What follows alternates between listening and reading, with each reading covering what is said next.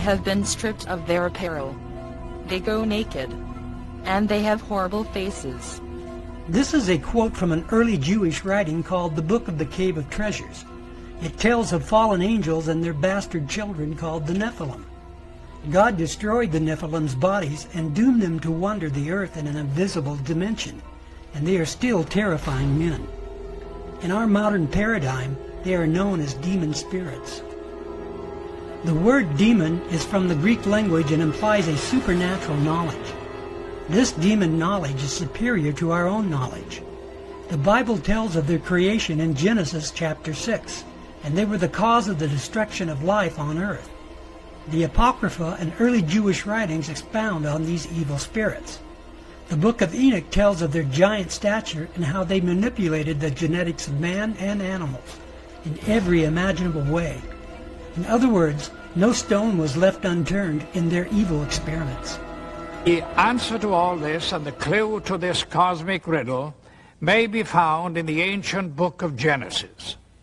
And back there in chapter 6, we are told of a very amazing and bizarre event. The sons of God saw the daughters of men and saw that they were beautiful, and they lusted after them. And then we read they married them and sired children from them. For the past 1,500 years, most scholars, including evangelical scholars, have interpreted the sons of God as the good sons of Seth, and the daughters of men as the wicked daughters of Cain. They've adopted that interpretation because the other one is so bizarre and outlandish.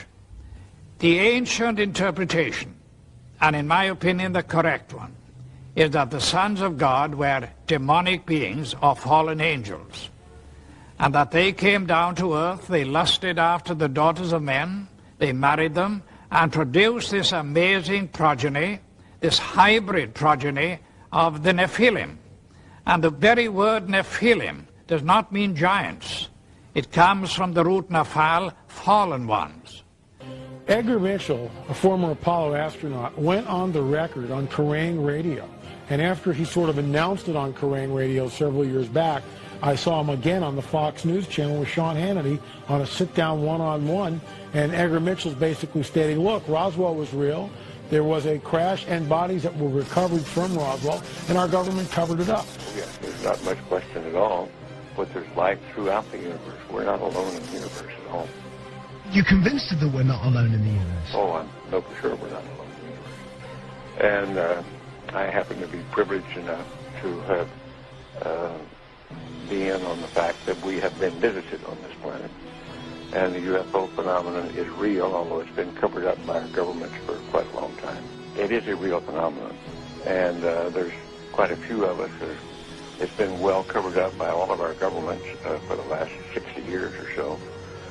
But slowly it's leaked out, and some of us are privileged to have been briefed on some of it. But I've also been in military circles and intelligence circles that knows beneath the surface of what has been public knowledge that, yes, we have existed. He believes that, like I do, that there is a cover-up. We just have a discrepancy in our world's view as to what's behind the phenomena. Again, he's extraterrestrial, I'm interdimensional, and specifically the fallen ones, fallen angels, which we read about back in Genesis 6, once again manifesting on the earth. So there is evidence. There's plenty of evidence. We've got the witnesses. The popular documentary Ancient Aliens is trying its best to convince people aliens from other planets are responsible for the creation and evolution of mankind. They openly deny the God of the Bible while interpreting Bible passages in the same breath.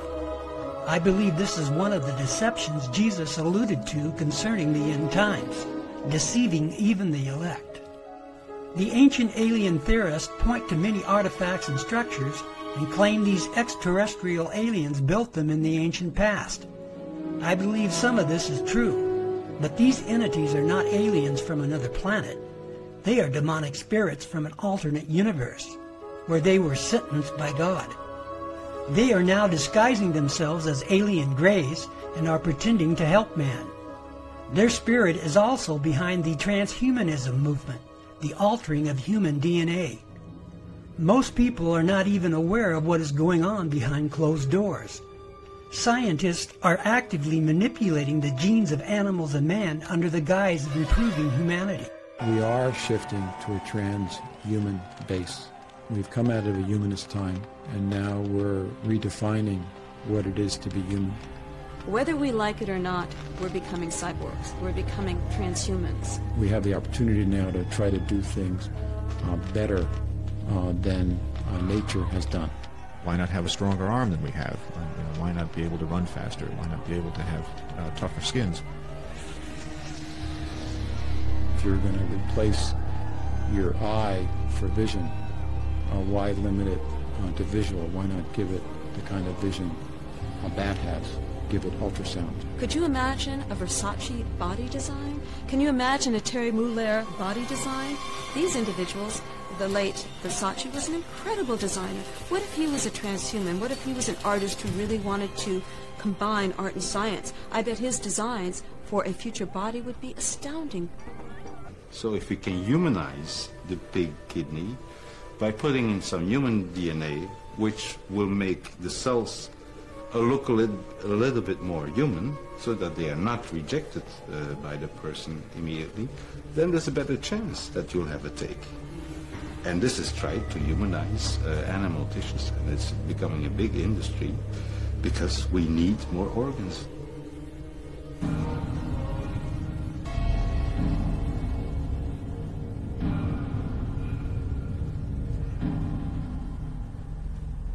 I think increasingly we're going to start realizing that this body is not sacred. The way we are is not some kind of God-given plan. It's really a pure random accident. We take two sets of genes and we shuffle them and something comes out. Sometimes it's a wonderful product, sometimes it has a hole in the heart, sometimes it has psychosis or tendencies towards extreme anger, has addictive problems, can't concentrate, all kinds of defects. To say, oh, that's normal, that's sacred, that's good, to me is rather absurd. It's random. There's not a plan there that we're thwarting. So genetic engineering seems to me one of the most moral things we can do. Wow, doublespeak at its best. This last man has completely reversed morality, saying transhumanism is the moral thing to do, when in fact it is the exact opposite, and the very thing the fallen angels and the Nephilim did in the days of Noah. All of these people believe in this delusion and are influenced because of their denial of God. The same is true with the ancient alien theorist. God sends a deluding influence so they will believe what is false, because they delight in their own evil will, as explained in 2 Thessalonians chapter 2. The idea around what we are doing in the genetics right now of humans, animals, plants, all seems to be an all-out assault on God's creative genius that goes back to that Genesis prophecy about the seed of the serpent and the seed of the woman being set at odds one toward each other. And this is why, of course, Pandemonium's engine, why we gathered all of these scholars to address the various aspects of this issue, because in my opinion, nothing could be more prophetic. All of the Bible is all about genetics, the purity of genetics, and a war over genetics. Then it's a Mephistophelian bargain. It's a deal with the devil. It's back to why we named the book Pandemonium's Engine, that deal that was struck in Paradise Lost. Ye shall be as gods, is whispered in the ears of humanity. And but where does it take us now? I think we're seeing a repeat of ancient science.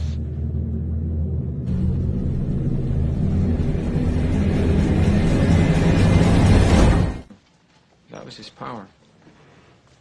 The greatest trick the devil ever pulled was convincing the world he didn't exist. The Science Channel's TV series, Through the Wormhole, is hosted by the beloved actor Morgan Freeman. In the episode, Can We Eliminate Evil?, Morgan Freeman says Satan doesn't exist. He is just a symbol, implying Christianity is for the weak-minded. Morgan Freeman, like so many others, lives in the delusion of his own will, and by denying the existence of Satan, he denies his creator as well. The latter days, in part, will be distinguishable because of the rise of powers that have been suppressed or repressed over the years, but in the latter days those powers will emerge once again. And one of our favorite verses has to do with some of the words of Jesus in Matthew 24, starting in verse 36. But of that day and hour knoweth no man, no, not the angels of heaven, but my Father only. But as the days of Noah were, so shall also the coming of the Son of Man be. And what he's saying here is the days of Noah will be sort of transplanted into the latter-day era. Mm-hmm. And you and I both believe we're seeing that right now. Absolutely. One of the, in my opinion, we're looking at the return of the Nephilim. Mm-hmm. It's a different incursion than what happened thousands and thousands of years ago. I call it the coming great deception. And what we're going to see is, or what we are seeing, is this manifestation of orbs and craft and other phenomena, other anomalies. Meanwhile, shows like the History Channel's Ancient Aliens program is promulgating what I call the coming great deception. They're saying that E.T. created all life on this planet, that they genetically manipulated all life on this planet, that they started the world civilizations and religions, and now are coming back at this critical juncture in human history. Well, Christians in the church better wake up to what is happening, because this phenomena is real, burgeoning, and not going away.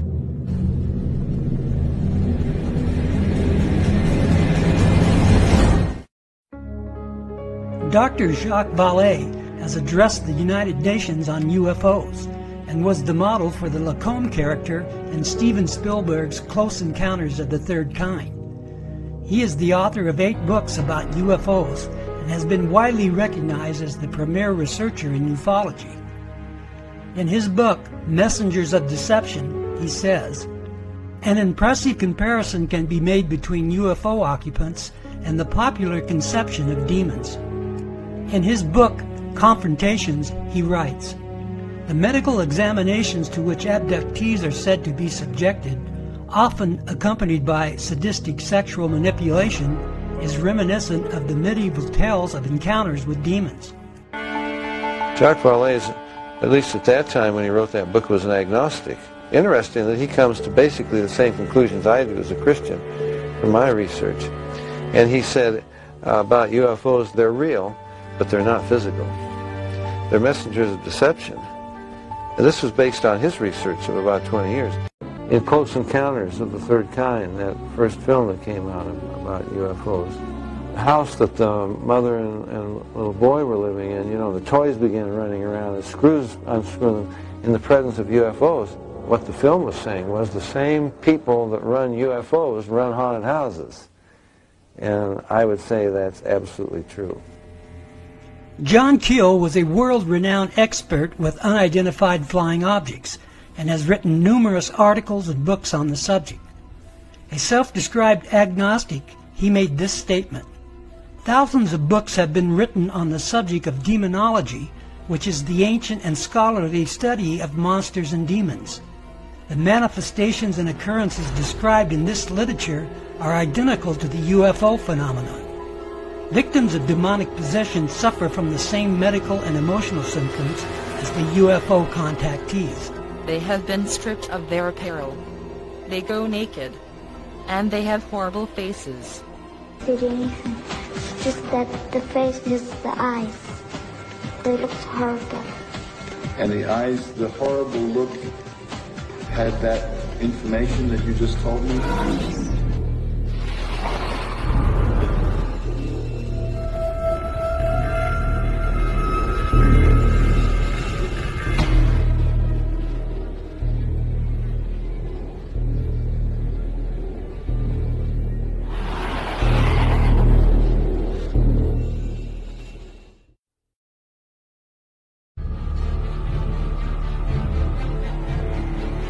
Most people by default ignore the idea of demons in our world.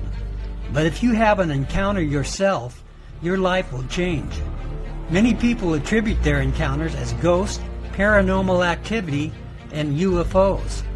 I hear people refer to a spirit as a dead relative watching over them. But most encounters have an evil nature. The majority of reports are based on emotions and misunderstandings. This is a contributing factor to disbelief.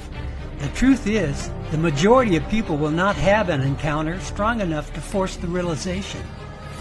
This is something we should be thankful for.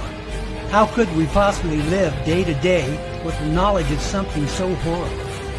When you encounter evil face to face, there is no escaping it. Anyone who has will tell you their life has changed forever.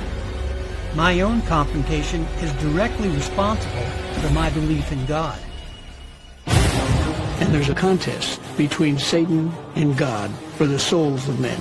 Their daily combat is the story that animates people's lives for centuries.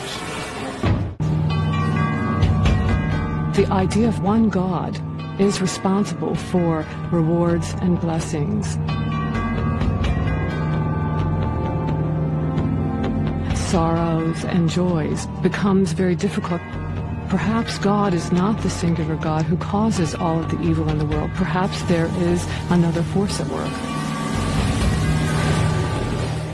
The Apocrypha and early Jewish writings have much to say about demons. I believe many of these writings have a core of truth, but it requires a certain amount of discernment. The Testament of Solomon is a very intriguing book. He is given a ring from God which grants him power over all demons. He then calls forth the leading demons to identify them.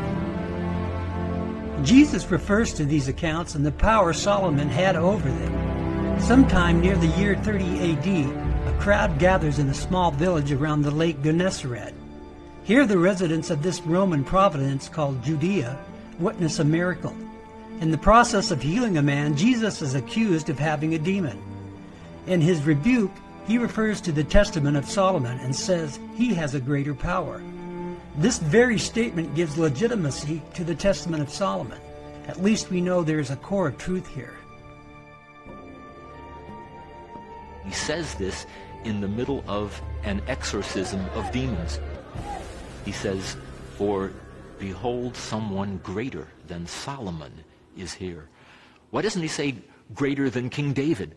No, greater than Solomon. Jesus is making an oblique reference to a story that was already well known in ancient Judea and which apparently people accepted as truth. The theme of demons in the Bible is very real. If you're not aware, then you are vulnerable. The amount of demons in this world is limited. The book of Baruch says there were 409,000, but there is no way to really know.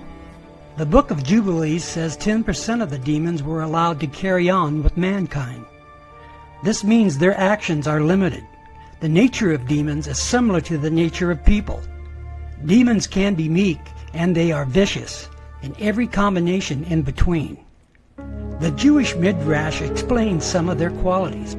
Noah took demons into the ark and thus preserved their species. A demon named Og went with Noah to plant the vineyard and made a condition with him not to interfere in any way with his work, or he would injure him. Demons are also known as the hairy ones, as the prophet describes in Isaiah chapter 13. The word means demoniac agency as well as flames. And when we are told that Pharaoh's magicians imitated Moses' performance of miracles, it means that they did this through the agency of demons. With the approaching dawn of day, the power of demons diminishes, their power being for the most part confined to night only. Religious men may gain power over demons and subdue them in various ways, as did King Solomon before his fall. Demons are always ready to injure man, but a sort of mask or thick veil is put before their faces, which tends to dim their sight so that they cannot look clearly at man. When, however, man sins, the image of God on him is reduced or eliminated, and this has the effect of lessening the dimness of the demon's sight so that he then has the power of injuring man by merely looking at him. Man is above everything. Even over demons he can have dominion. But when he falls by sin, demons may take advantage over him. Tales from the Jewish Midrash. It is difficult to believe all of what the Midrash declares, but I do believe there are elements of truth within it. One intriguing description calls demons the hairy ones. As a matter of fact, the Midrash states one of the names of demons is hairy ones. The hairy demons have their own classification called Seram. The powerful and vicious demon called Azael is one of these demons. Could this be a reference to Bigfoot? There are many references from other cultures about hairy demons, such as Enkidu from the Gilgamesh epic, Yeti, Sasquatch, the Chinese Wild Man, the Forest Man of Vietnam, and the Danish Grendel. A Persian demon called Ashma was a small hairy demon able to cause men to commit acts of cruelty. Every major culture around the world has legends of these creatures. They are described as tall, and according to our own American Indian legends, evil. This could also provide an answer to why Bigfoot has been so evasive and why it shies away from man, seeming to vanish in thin air. Demons live in a parallel dimension, and the Midrash says their view of us is veiled. But man does have an authority over them. But they have an ability to appear and disappear from our reality, just like UFOs. Whether Bigfoot is actually one of the Sarum demons is pure speculation, but a very tantalizing one. The New Testament leaves no doubt that those who believe in Christ have power over demons. But for those who don't believe, you are at their mercy, and most demons have no mercy at all. We should remember the majority of reports attributed to demons are based on misunderstanding, emotions, and commercial hype. Discernment is required. Why are UFOs, ghosts, and paranormal activity, and even Bigfoot so similar? They all have circumstantial evidence without any hard scientific proof. They seem to vanish in thin air. Numerous reports can be dismissed, but yet certain cases can't. Some reports have a legitimate basis with credible witnesses. If these events are not going on, then what is? Is it just coincidence that all of these types of reports have the same circumstantial conditions? Or is there a common basis? I believe they are related, and the entities responsible live in a dimension not visible to us. A dimension designed by God to prevent them from damaging our world like they did in the days of Noah. Enoch called them evil spirits, and they became known as demons. They still have great knowledge and power to influence us. They are telepathic and can present themselves as aliens from another planet, a dead relative, or some form of ghost. They can cause objects to move and rooms to chill, and are responsible for a host of other phenomena. The demons are subjected to man, but more so in regards of Christ. Another tale from the Midrash says some demons are afraid of other demons, and we can see a vast difference within their own kind. This offers an explanation for the diversity of hauntings and paranormal activity reported. The Midrash and the Testament of Solomon tell of some demons even helping man. Solomon used them for good when he had control over them. It is only by Christ that we have any control over them now. By a belief in Christ, the Son of God, you can order demons away, even the most fierce. The haunted houses and ghost stories you hear about are deceptive. Demons have a telepathic ability. They will appear as a dead relative if it gives them access. People who believe this, or believe it is a helping spirit, are being deceived. They are entertaining demons. As we have discussed, some demons are meek, but make no mistake, they are demons. The Apostle Paul says, "It is appointed once for man to die and then judgment." In Luke chapter 16, verse 26, Jesus says there is an unpassable chasm between our world and those who have died. Man is not capable of coming back as a spirit.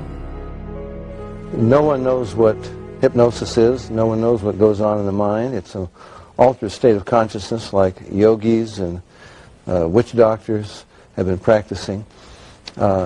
It loosens the normal connection between your spirit and your brain, and of course if the hypnotist can control you, make all kinds of suggestions, make you think things are happening that are not happening, make you think you have powers that you don't, experiences that you haven't, even implant memories, other beings, if there are other minds out there, they could also do the same thing. Sir John Eccles, Nobel Prize winner for his research on the brain, describes the brain as, quote, a machine that a ghost can operate, unquote. What he means by that is your spirit operates your brain in a normal state of consciousness. In an altered state, reached under yoga, TM, hypnosis, you have loosened the normal connection between your spirit and your brain, and that allows another spirit, other entities, other minds to interpose themselves and begin to tick off the neurons in your brain, create a universe of illusion. I believe that it's demonic. I think all of the evidence indicates this. The modern reports of UFOs, alien grays, abductions, ghosts and spirits, and paranormal activity are all related to these demons of renown, the Nephilim. Because they are telepathic, they present themselves in different forms. They have access to your mind and anyone within your memory. Remember, Satan himself can appear as an angel of light, deceiving even the elect. Those who claim to have psychic abilities are opening their minds to demons. TV shows like Ghost Hunters, Paranormal State, and Psychic Investigators are playing with fire. Psychic investigators claim these psychics communicate with dead victims and help the police catch the killer. Other shows attribute these spirits as some disgruntled person who died violently. This is a perfect example of how some demons will present themselves, appearing as a dead victim to help solve a crime, or a relative pretending to give some type of guidance. They are desperate for human interaction. There are different types of demons. Some desire to help man, as described in the Midrash. Do not be deceived. I believe the form of the alien grays is their true form. Being stripped of their apparel, they go naked, and they have horrible faces. This sounds very much like the condition in which they were condemned by God. They are in the process of their last scheme, appearing to be friendly and willing to help mankind. Some scholars believe they will deceive the world against the return of Christ, painting him as an invading alien. Some of the passages that puzzle me the most in the scripture, it describes that the whole world is going to go to war against God. Now, I can understand the world rejecting God, I can understand the world not believing God, but somehow it's always been hard for me to visualize the world mustering its resources to go to war against God. And yet that's clearly what it says in Psalm 2 and a number of other places. But you know, suddenly I could begin to understand how this might happen, because there are many people that believe that there are already aliens among us conspiring with the government, whatever, and they visualize these as being the good guys. They're here to help us. They're here to give us advanced technology. There are people that really have this kind of attitude.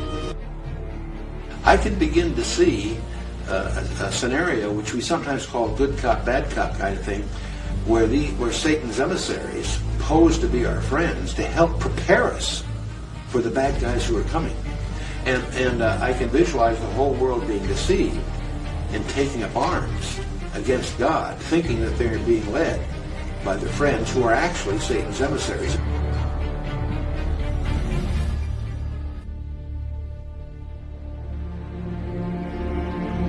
At the end, in a place called Armageddon, Christ comes to conquer the world.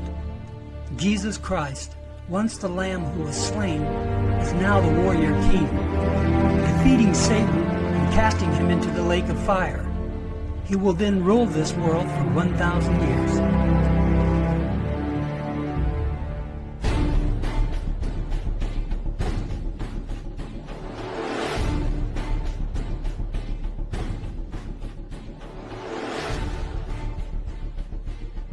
70 million people died during the Second World War. 13 million innocent civilians died in the German invasion of Russia. It's not even possible to comprehend these tragic numbers.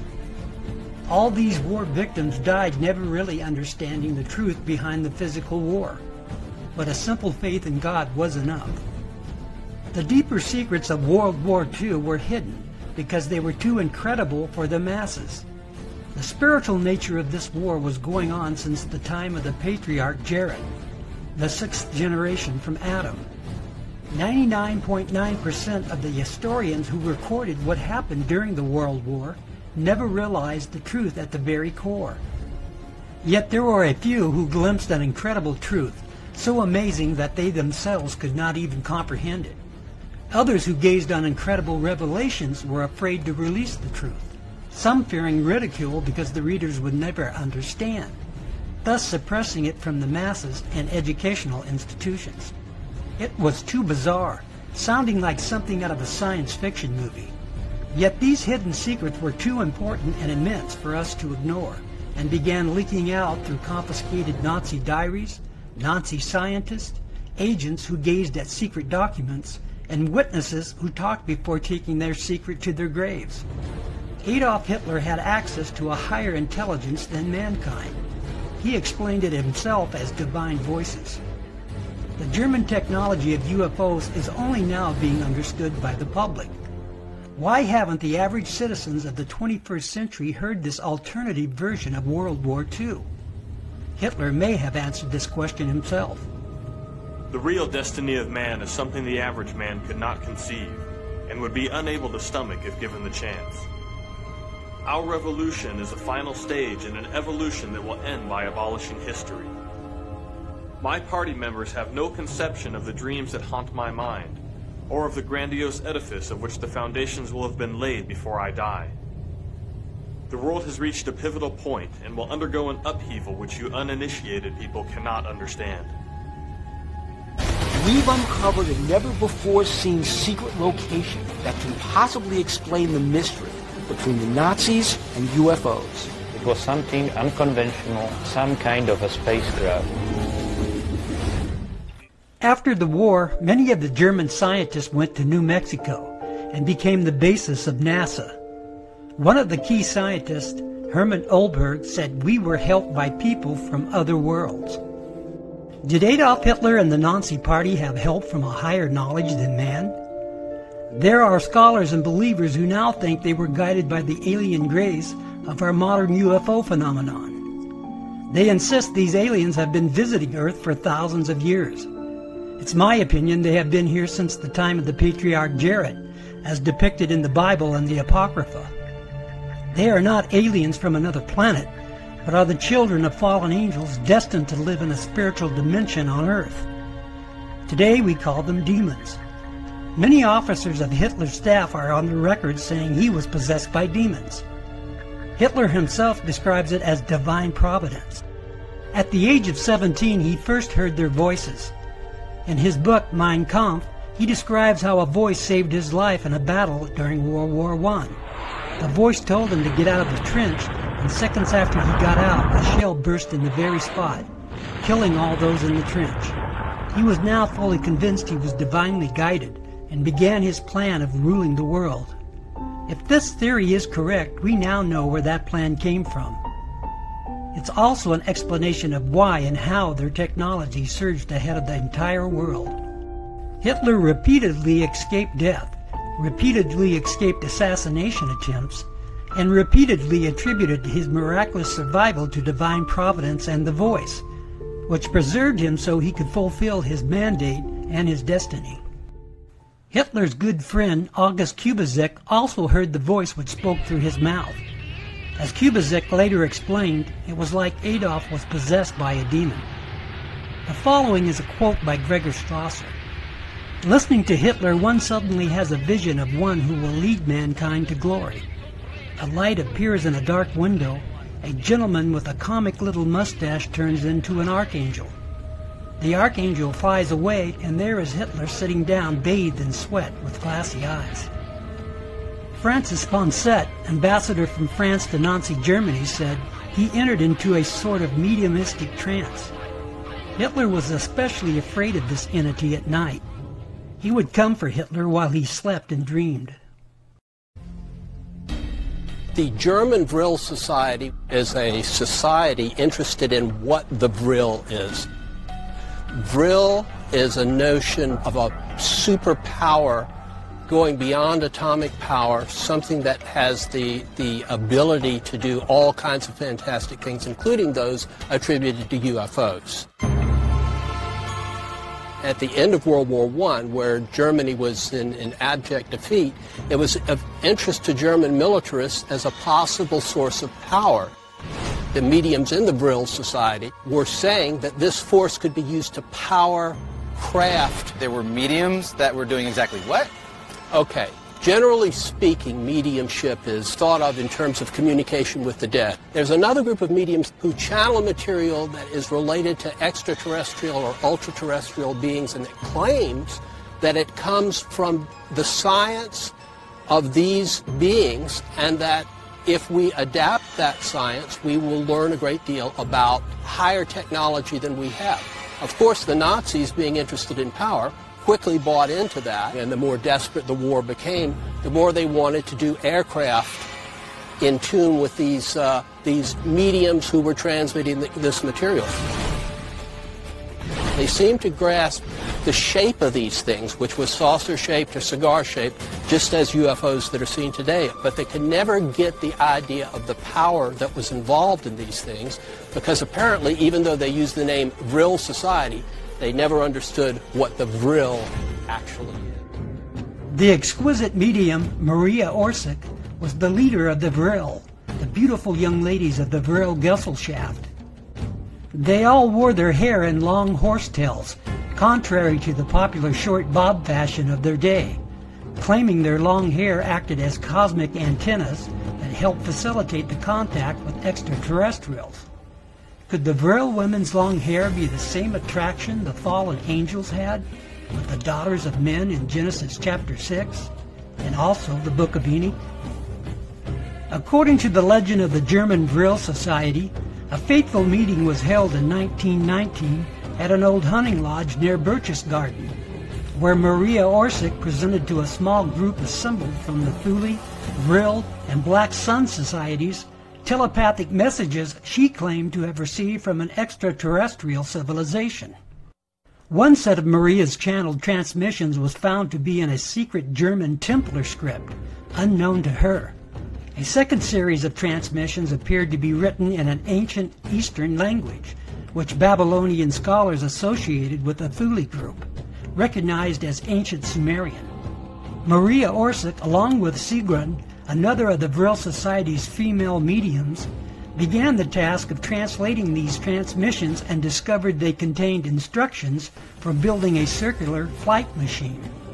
Upon studying these otherworldly esoteric designs, Dr. W.O. Schumann and his associates from the University of Munich realized the channeling actually contained viable physics, and over the ensuing years construction was initiated to make these flying machines a reality. By 1922, development of a working prototype was underway.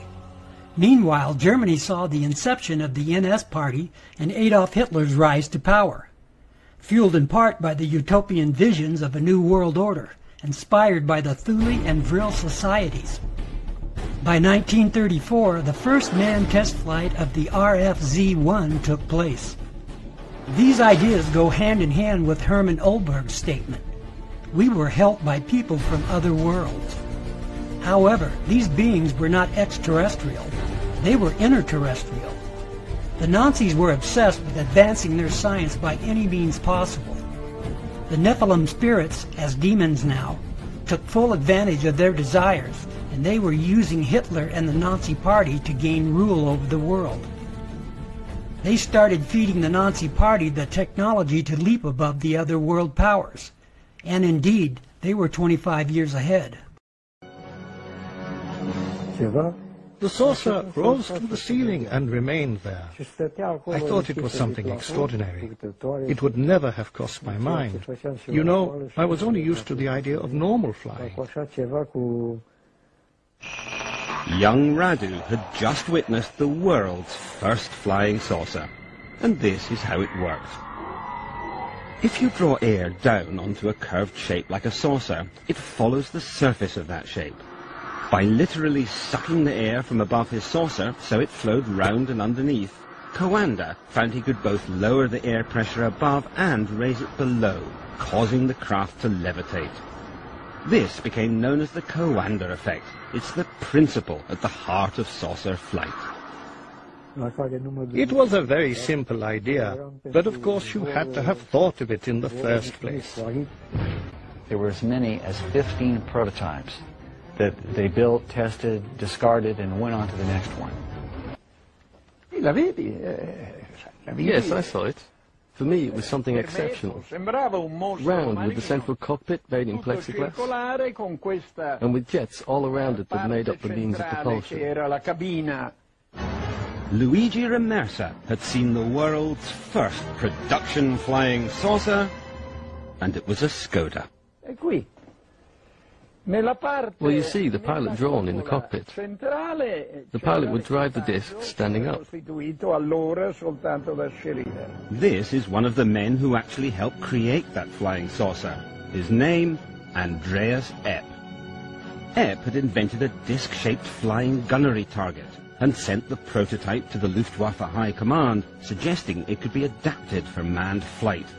In an interview recorded before his death in 1997 and never broadcast until now, Epp described how he began to suspect his designs had been stolen. I kept hearing reports that people in Prague were working on the construction of flying discs, and that progress was being made. Furious over being sidelined, Epp drove to the Prague test ground to find out what was going on. I had my Leica A camera with me, and suddenly I saw a flying saucer. It had no wings, absolutely none. I took a photo and wound on the film, but it was already directly over me.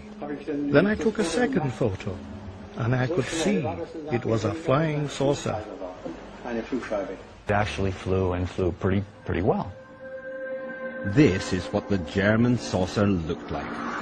It was based on the flying saucer principle, the effect discovered by Henry Coanda, whereby the ship created an area of low pressure above it and literally sucked itself into the air.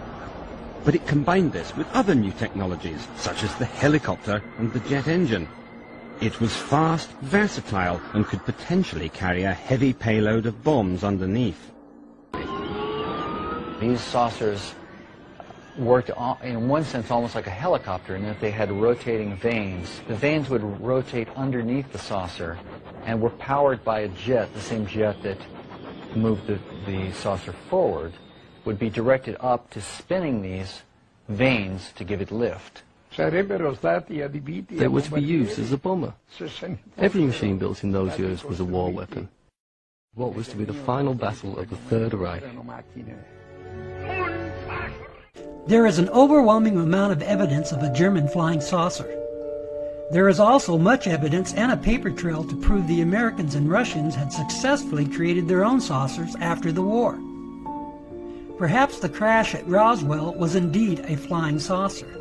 Los Alamos, White Sands, and Red Canyon are all in the area of Roswell, where the German scientists had been stationed. This would account for a small portion of UFO reports, but they never mastered the propulsion engineering. Did the Nephilim spirits give this technology to the Germans, disguising themselves as aliens from another planet? The majority of Hitler's staff were not convinced. They are on the record saying Hitler was possessed by a demon.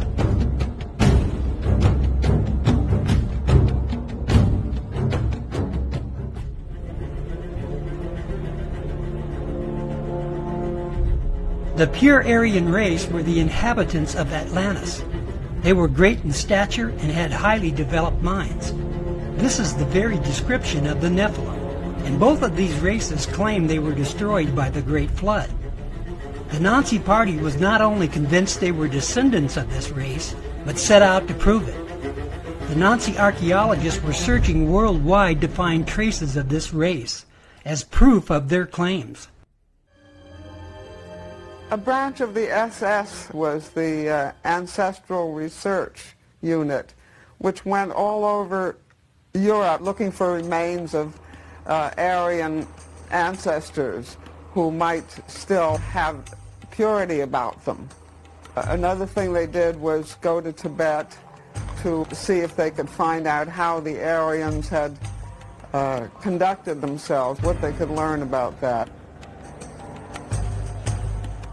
The whole thing strikes me as a farce. The sight of these SS people in their uniforms with swastikas on their sleeves, standing in the middle of Tibet looking for the master race. Just like the Nephilim, They were altering the genetics of man to produce this hybrid Aryan culture again. They were also murdering all those who didn't fit into their society. The occult groups that began in the late 19th century all talked about the coming of a Messiah.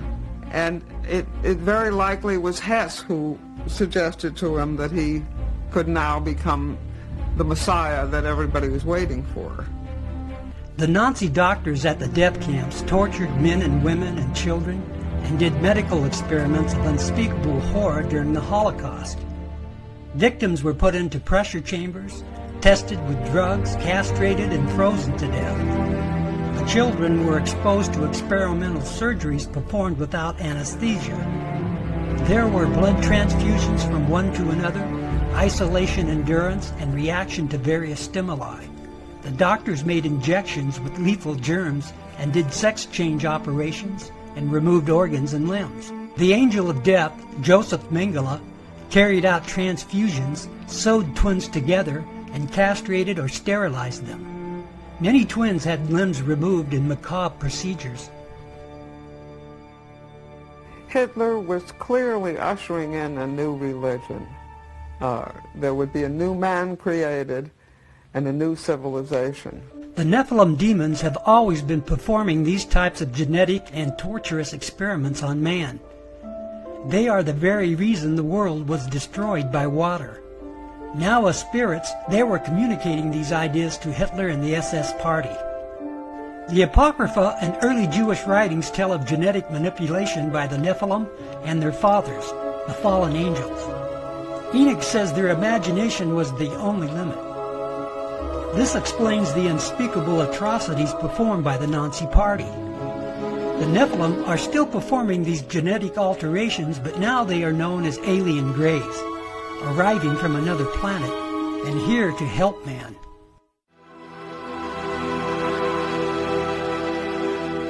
I've had occasions where I've been able to communicate with them to an extent which is a mixture of them speaking in a sense that seems to be telepathic. Some even claim the Greys will often whisk their human prize away into space. An effort to create an offspring race that perhaps had the best qualities of humanity and the best qualities of these alien beings. As you can see, the Nephilim are still trying to produce the great Aryan race. This idea was communicated to Hitler and the SS by the Psychic Vril Society. Helena Blavatsky and the Theosophical religion were the main influence and foundation of the Vril and Thule societies. Helena had completely given her mind over to the spirit realm. She claimed to know the entire history of the world, saying the Aryan race was the undefiled race, descendants from Atlantis. This pure Aryan race was the Nephilim, before their bodies were destroyed, the time before the Great Flood. Hitler and the SS embraced Theosophy, the Vril and Thule societies, and it became the compelling force behind the Nazi party. The Nephilim, now disguised as the alien Greys, are here to help save the world from our own pollution. John Mack, the Pulitzer Prize-winning professor from Harvard University, is a perfect example of this illusion. He claims the alien abductions are somehow related to a new hybrid human race, one which will help us save the world. Well, Elizabeth Sahtouris at the conference said that if one were to put oneself in the position of an alien or some visitor from outer space and look at the Earth, they would see that what we were about was destroying the greenery and the life of the planet and making it into a desert. That seems to be what we're good at, or what we're doing. So it may be that, and I have some evidence for this from the communications that the aliens have brought to the people that I work with, who are, that those beings are very aware of this desertification of the planet, and they tell us, they show the people who have had these experiences, these incredibly beautiful images of the planet, and it's, you know, like here at Novalinka, you know, the flowers and the moss and the water, and then they show that juxtaposed with scenes of utter destruction, forests destroyed by acid rain, and rivers polluted where the fish won't live. And so they get, the beings convey through those images to the experiencers that we are in fact destroying life on the planet. They don't pull any punches about that. They're very direct in communicating that to, as soon as the consciousness is opened up through the experiences, then that information comes in. So it is very much related, in my view, to the ecological crisis that this is happening now. In fact, the Dalai Lama said something to that effect in 1992, where John Mack, in his own words, embraced this deception. Do not be deceived like him. Christ is the Savior, not aliens, who are really just demons in disguise. John Mack was killed in 1994 by a drunk driver. His life choices are now set for eternity. May God have mercy on his spirit. As we study the passages in the Bible that describe what we call the end times, it's interesting that one of the characteristics, it shows up in Daniel 2, is that it says they will mingle themselves with the seed of men. Now, in order for them to mingle with the seed of men, the they have to be something other than the seed of men. So it's just a hint, but it's a profound hint that somehow in the end times there's going to be again some kind of commingling, some kind of intrusion into the genetic DNA makeup of people that's going to be a contaminant that will be part of the end times. And that's why there's so much scholastic interest in this UFO business, in the abduction narratives and reports, and we may very well be being plunged into a period of time about which the Bible says more than it does about any other period of time in history, including the time of the Gospels when Jesus walked the shores of Galilee.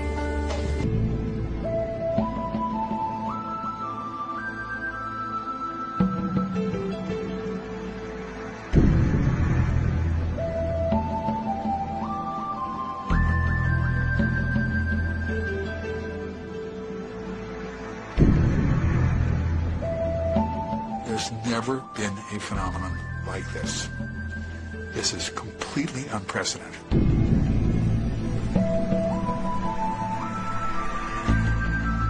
Everything that happens on board is for a reason, everything is logical, everything is rational, and everything is understandable with enough information. This was not a learning experience. It wasn't an experiment. They weren't trying to figure out what makes us tick. The evidence suggested that this was a program. There is a reason for this program to be put in place. That's what the evidence clearly points to.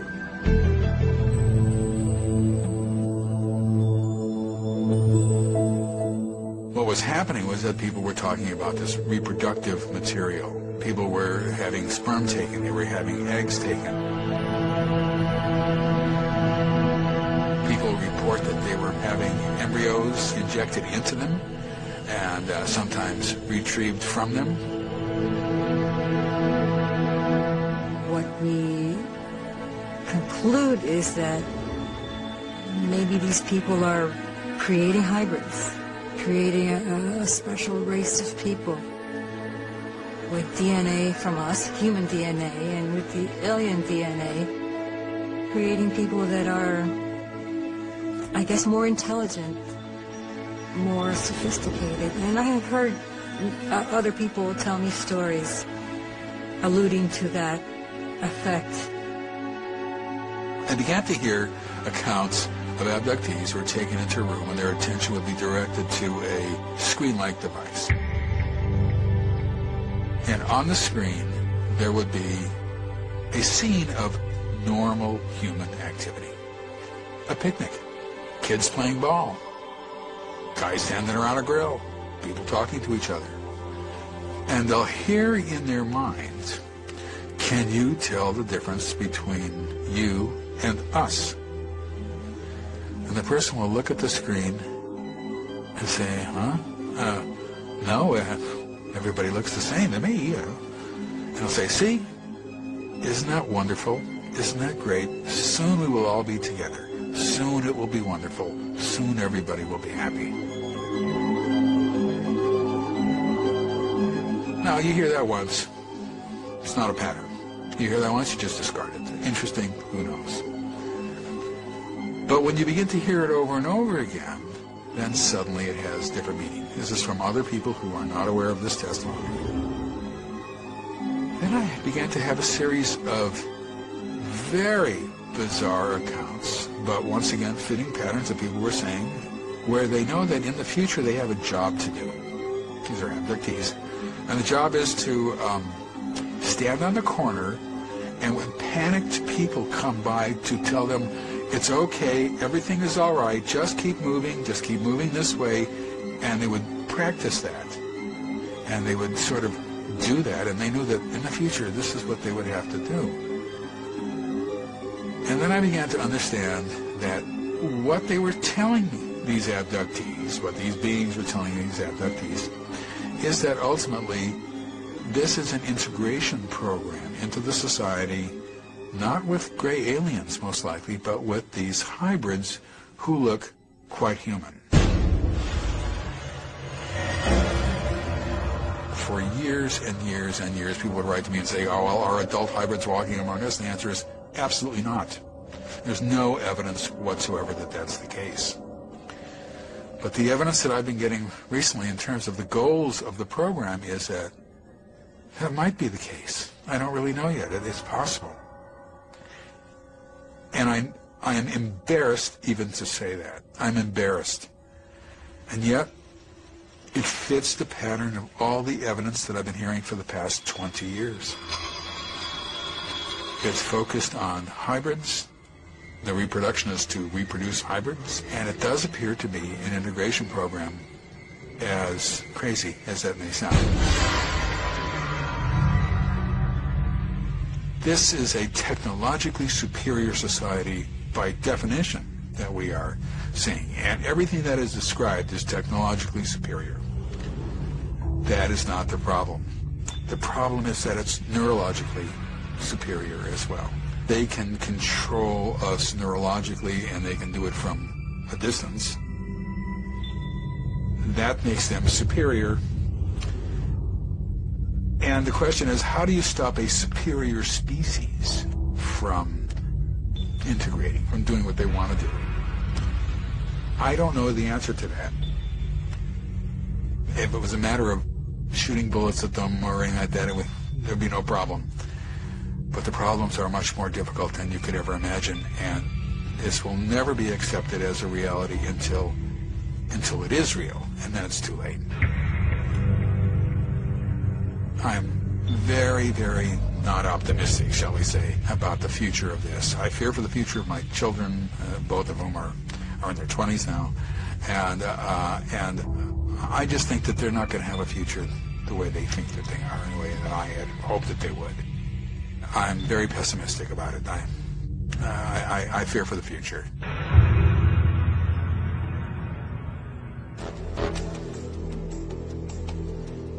In summary, demons do exist, and they are attempting to destroy what God has created.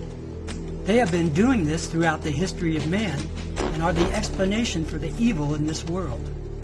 Adolf Hitler and the Nazi Party are examples of their power and their presence. Demons are as different as people. There are some who actually desire to help us, desperate for human interaction.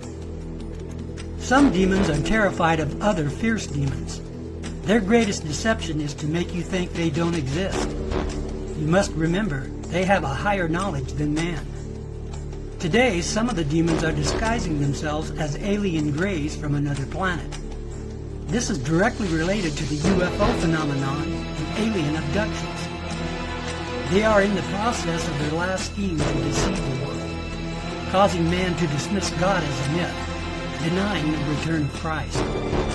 This last video clip reveals their presence and their agenda. In September 1994, over 60 children from this school in the suburbs of Harare, Zimbabwe, witnessed several objects landing and two beings coming out. Just over 2 months later, John and Dominique came to the scene to work with the children, their parents, and the teachers still suffering from shock. John, who essentially specialized in child psychiatry, devoted a great deal of time to interviewing the children. Something scared you, is that right? Yes. What scared you? The noise. What noise? The noise that we heard in the air. You heard a noise in the Yes. air? What was it like? Like a roar or a buzz or a hum or what kind of a noise? It was like someone was blowing a flute. It was scary myself.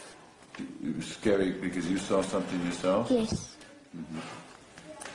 I saw a little object hovering. It was quite big actually, and then there was little ones all around it. We saw something silver, and then we quickly ran to the logs, and we saw a silver thing, and we saw a man standing next to it. What did it feel like when he was looking at you? Felt scared. It felt scared? What was scary about it? Well, felt scared because I've never seen such a person like that before. Did you see the eyes? What did they look like? They were going like that. Where was the pointy part? Was the pointy part in here, or was the pointy part out there? Up there. And what was the feeling when you looked at the eyes? It was scary. Mm-hmm. And what scary? Why? What made it scary? The eyes looked evil. Evil. Mm-hmm. And what was evil about them? Say what you mean by evil.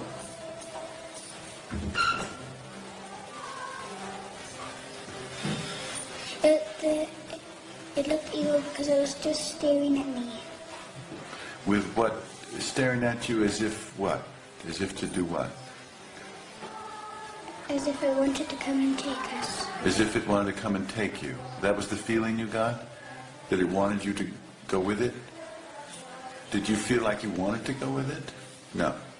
Did you feel, what was the effect on you when you felt it wanted to have you go with it? I just walked away and I started crying. They came running up here in such a panic. And, I mean, even if we had staged it, they could not have run all together like that. Even if we practiced it, I don't know how many times. But they came up here like a living snake. And they just came, we were in a staff meeting and we just heard them screaming, ah! And they were here, you know, and a child can't make that up. I was very skeptical in the beginning as well. I believed that they'd seen something, but I wasn't prepared to accept that it was anything supernatural or anything like that. But I think the consistency of what's been going on indicates that it was more than I was prepared to admit in the beginning. So both of them were running. One was running in the trees, and the other one was running across the ship, because there were also trees here. Mm-hmm. The eyes were like more pointed as they came in toward the center of the head, is that? No, more circular. And this was all black. All black. Now you've made pupils. Did they actually have pupils or white? What? The pupils were white like that. You saw white in the center? Yes, like that. Mm-hmm. Was he near the silver object, or was he far from? No, on top. On top of the silver object. Okay. And did you look at him? Yes. Did he look at you? Yes, then he gave me the creeps, then I stopped looking. Gave you the creeps. Actually, in your drawing, you showed him standing up, didn't you? Yes, I had to draw him standing up because I couldn't draw him sitting.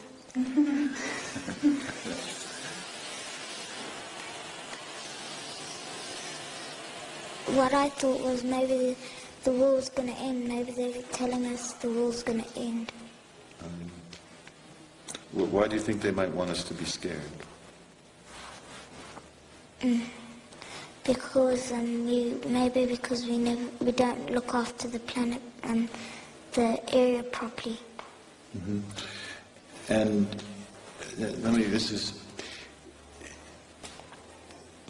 is this an idea that you have had before, that we don't look after the planet properly in the air, or did this idea come to you when you had this experience? When I had this experience. Mm-hmm. And how did that idea come to you from this experience? This is a little hard, but try to be with me here, okay? How did this idea come to you when you had this experience?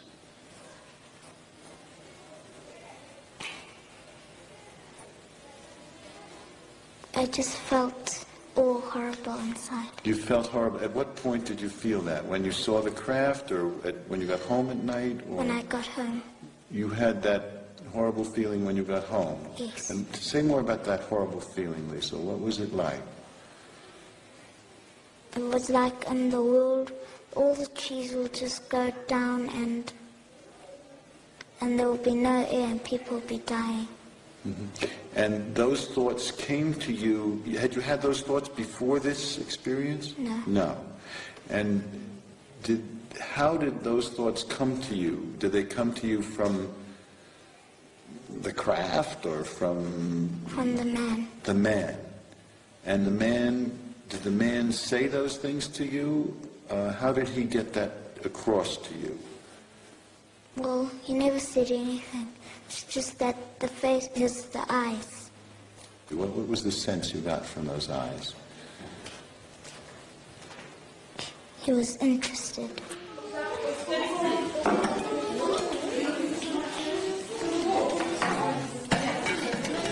They describe these experiences or these events like a person talks about something that has happened to them.